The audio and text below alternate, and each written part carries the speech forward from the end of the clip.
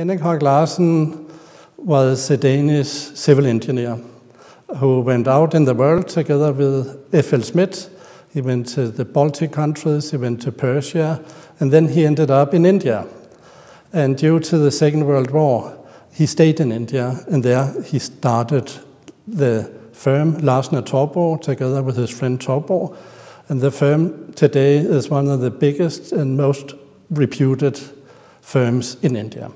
That he was not coming as a very intelligent Danish engineer from a developed country and now going to teach the Indian about how they should behave and what they should do. No, that was on equal foot. I discussed it with one of his employees and then asked him what was special about Holck-Larsen's leadership. Then he gave me an example and he said, well, that this person had thought for a long time about a pretty big project.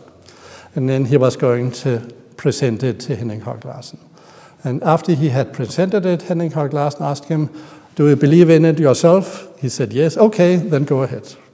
Then I also believe in it. So that was a trust in this person. Instead of telling him, well, what about this? Now we have to control this. I'm sure that he also controlled it. And he was not just like this. I'm sure he was also a tough businessman, although I never experienced it. But that was his attitude towards his employees. Show them trust. That's why they're regarded as the most respected company in India. I would say that first of all, he respected other people. And he was interested in other people. And he was interested in the Indian culture where he now lived. And then he could use what he knew from the Danish culture, the welfare state. And that was that he then exported the Danish welfare state to his new company in India. They took care of the children, schools, nursery homes, and if for women who was going to give birth, they had special hospitals for them, and so he took care of all of them. And when he employed people, it was not due to their connections, it was due to their qualifications. And that was very different from the other countries, England, because it was still at that time an English colony. So their approach to India was very different from his approach.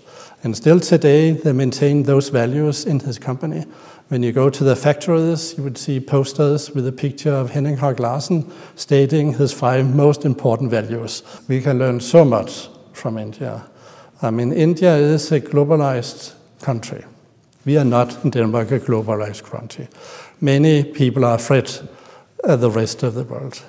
But India, through the history, has been invaded by so many people from the north, from the Muslims, from Iran, and from the west, from Britain, and they all ruled India for a very long period. But India absorbed all those new culture and transferred it into their own culture. And that's what they're doing today as well. And may I give an example with the great Danish ambassador in New Delhi now, Freddy Svane, tells often, is that the big German company, Bosch, had developed a new device. And then they found out that a company in India had used that device. So immediately they went out with lawyers and to stop it.